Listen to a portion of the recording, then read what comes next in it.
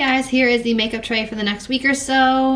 We're having family coming in from out of town, so it's a little bit lighter than normal. These are all new products to me. I didn't pull anything out of my makeup stash for the next couple of weeks because I'd just like to use the products that I've had in my most recent trays and kind of get a feel for all of the products that I've been trying out. So let's start over here. We have a blush from Pretty Vulgar. I've never tried their blushes or cosmetics, so I'm excited to try those. We have some new lip products. I plan to do a lip swatch video of the new Covergirl lip products that recently came out. These are the Katy Cat glosses, the melting pout toppers. So we'll be checking those out. Kerry Washington Neutrogena recently launched an eye palette and a cheek palette. These launched on April 22nd. So I plan to do a dedicated review and swatch of these two palettes. So stay tuned for that. Makeup Revolution's concealers have been all the rage lately, and people are saying they're as good as Tarte Shape Tape. So I'm going to put that to the test and see how they compare to Tarte and ColourPop.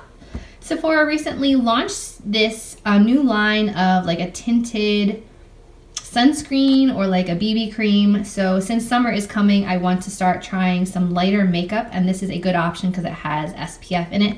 So we'll be giving this one a try in the next couple of weeks. I picked this Butter London bronzer Clutch Up at TJ Maxx, and it looks really interesting. So I am very curious to see how this works as contour bronzer, perhaps a hint of shimmery bronzer and highlight. So we'll check that out.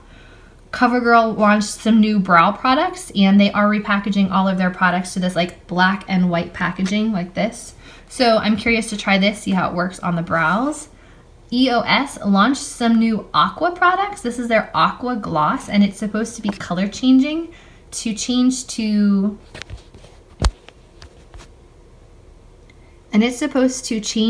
a pink depending on your lip chemistry.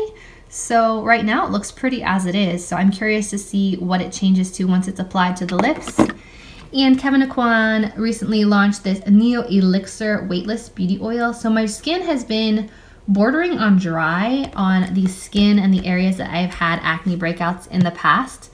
So I'm curious to see how this beauty oil works for rehydrating my skin, especially in the chin and like cheek area. I'm still oily around the nose and center of the forehead. So we'll see how this works. It's a beautiful package. Let me take it out and show you real quick.